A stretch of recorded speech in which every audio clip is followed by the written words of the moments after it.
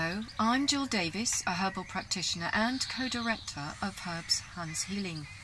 I wanted to talk to you today about my favourite and special and wonderful rosemary and how it can enrich and help our lives. It's beautiful, just look at it. It's evergreen as well, which helps. It's available winter and summer, and it flowers prodigiously, quite often twice a year. And we can use the flowers as well as the leaves. Rosemary is a bit of an all-rounder. It helps us to keep us calm, reduce anxiety, whilst also encouraging better brain function. It's hugely anti-inflammatory and is an excellent digestive and liver gut aid, as well as strongly antimicrobial, keeping bad bacteria at bay. It is, of course, a premier circulatory herb, keeping us warm and more active, detoxified. In fact, it was our ginkgo long before ginkgo was introduced to us. Let's go back to the brain for a minute. Modern research shows that it stimulates brain function yet reduces anxiety.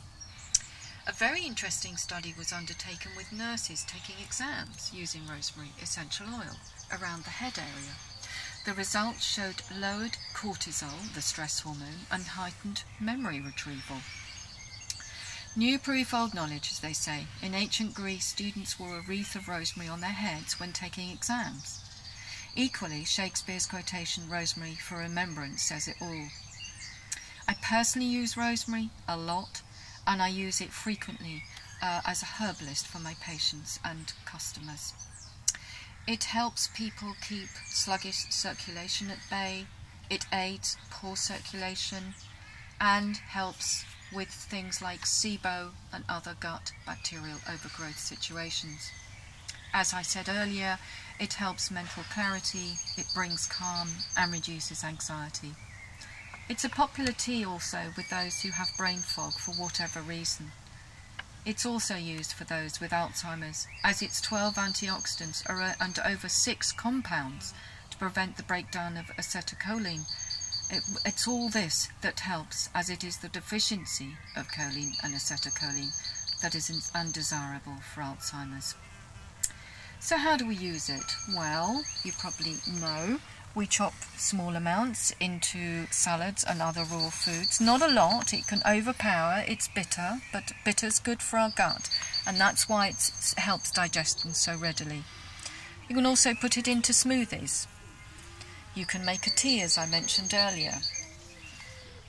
And this is a lovely green drifting out of the rosemary, freshly made. I make a spritzer, and you can do the same. You use 10 ml of essential oil of rosemary into 250 ml of water. Give it a good shake before you spritz it, and then just do that. And you can do that in the morning if you feel a bit foggy, or in the evening if you're trying to get some work done or drive. It's great to have around and great to share. So, again, grow it, put it in a pot on a balcony, and if you don't have either, go to the supermarket and buy the fresh version, but enjoy it. And there's always dried versions as well. There is a caution. Those with high blood pressure need to be careful.